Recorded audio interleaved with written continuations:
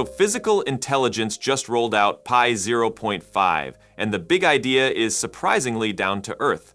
Spread the brains of a robot everywhere instead of parking them in one central processor. Each finger pad, elbow joint, even a patch of soft silicone gets a tiny slice of neural smarts that can sense, decide, and adjust on the spot. The result is a machine that walks into a new apartment, notices where the dishes pile up, and starts sorting them without needing a map or a Wi-Fi lifeline. It's more like a crew of quick-thinking muscles than a single slow command center. Exactly the sort of step you need if you want robots to feel at home outside carefully scripted labs. Now, here's the twist. Pi 0.5 isn't one single gadget or one single neural network. It's two layers that share a name but tackle totally different headaches. Think of the lower layer as robot reflexes and the upper layer as robot common sense. Let's start at the bottom. Traditional robots pipe every sensor tick back to one chunky processor, do a bunch of math, then shout motor commands to the limbs. Works great on a factory line where nothing changes, but drop that same bot into your cluttered living room and latency, power drain, and plain old confusion hit like a brick. Physical intelligence flips the script with Pi nodes. Imagine little Lego blocks distributed all over the robot, one inside each finger pad, a couple in the elbow joint, maybe one tucked into a soft silicone palm. Each node has its own tiny sensor rig, its own actuator hookup, and a mini neural network that runs a lightning-fast reinforcement update rule. After every micro move, the node basically asks, did that reduce slip? Did that ease tension? And tweaks its weights on the fly.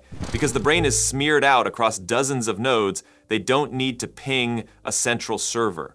That cuts communication chatter and slashes power. In Physical Intelligence's test with a soft robotic gripper, those local reflex loops bumped grip accuracy 30% and trimmed power draw 25% compared to the old phone home architecture. Same story on a wearable haptic sleeve. Smoother feedback, longer battery life, zero hand cramp. And they baked in proprioceptive and tactile sensing, so if the gripper bends or stretches under load, the node compensates before the slip even shows up on camera. Hardware agnostic too. Stick the firmware on an ESP32 if that's all you've got. All right, that's reflexes. But reflexes alone don't tell the bot whether the thing it's squeezing is a sponge or a steak knife.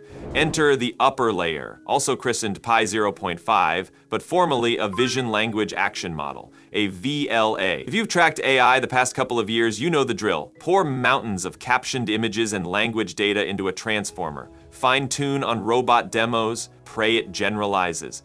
Most groups nail cool stunts on the exact table they trained on, then fall apart in a new room. Physical Intelligence took the generalization problem personally, so they went absolutely wild on data diversity. Step 1, record about 400 hours of mobile manipulation footage. Robots cruising real houses, knocking into chairs, figuring out panhandles. Step 2, add static robot clips shot in dozens more environments, then toss in cross-embodiment data from simpler arms that don't even have wheels. Step 3, mix in standard web soup, captioning, VQA, object detection plus verbal instruction sessions where a human literally coaches the robot through complex chores step by step. The result is a Frankenstein curriculum that teaches Pi 0.5 everything from what's a pillow to how hard can I squeeze a ceramic plate. Did the smorgasbord pay off? They ran 2 gauntlets. First, in distribution cleaning tasks, basically homes similar to places in the training set. Pi 0.5 pulled an 86% language following rate and 83% task success across nitpicky subtasks, like every single dish making the hop into the sink. Then they cranked up the heat. An out of distribution test where the house, the objects, even the lighting were brand new. Full Pi 0.5 still nailed 94%, both on obeying the prompt and finishing the job. Cut the internet photos from training and those OOD numbers dropped to mid-70s. Yank the multi-environment robot data, and success cratered to 31%. So yeah, variety isn't just spice, it's oxygen. They also did a scaling study, dialing the number of distinct training houses from single digits up to north of 100. Performance rose almost linearly, and after roughly that 100 home milestone, Pi 0.5 basically tied a cheating baseline that had seen the test houses during training. That's insane. With enough diversity, you get home field advantage without ever stepping on the field. Here's my favorite engineering nugget. When PY 0.5 is live, it goes through a legit chain of thought loop every second. First, it spits out a high-level text thought like, pick up the pillow, using discrete token decoding, the same way ChatGPT writes sentences. Then, no model swap, it slides those weights into a continuous flow-matching head that produces 50 joint angles, a 1-second action chunk. Boom, the arm moves, the nodes micro-adjust grip, the camera snaps a fresh frame, and the process repeats. One shared brain, language and torque fused, moving in real time. And because the lower-level node reflexes are so fast, the VLA can afford to think at a slightly more contemplative cadence. It plans the next semantic move while the fingers keep the plate stable. That separation mirrors how your spinal cord handles a coffee cup's weight while your prefrontal cortex wonders where you left your keys. They stress-tested the whole stack in actual strangers' apartments. No pre-scanning, no fiducial markers, shooting videos of successes and goofs alike. The bot makes beds, folds laundry, scrubs spills with a sponge, scoops up toys. Sometimes it misidentifies a plushie, sometimes the arm trajectory drifts, but it often recovers. They even had bystanders bump the arm mid-wipe just to see if it freaks out.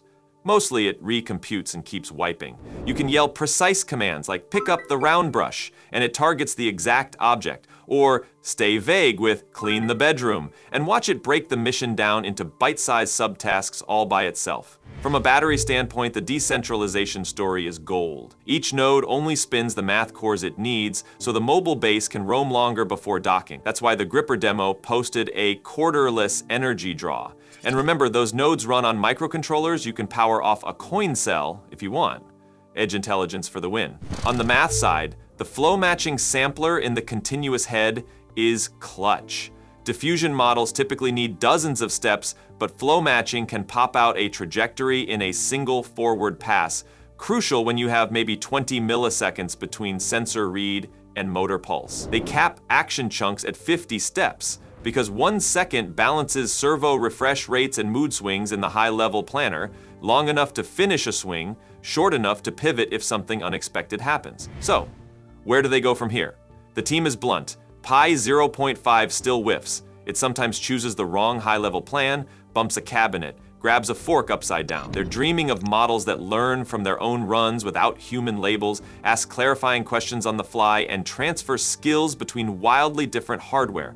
Picture the same brain swapping from a 2-arm mobile base to a wearable exosleeve without retraining. They're also begging for partners who operate fleets in grocery stores, hospitals, elder care homes, any place messy enough to feed the data monster. Let's circle back to that house party fantasy. The secret sauce is really twofold.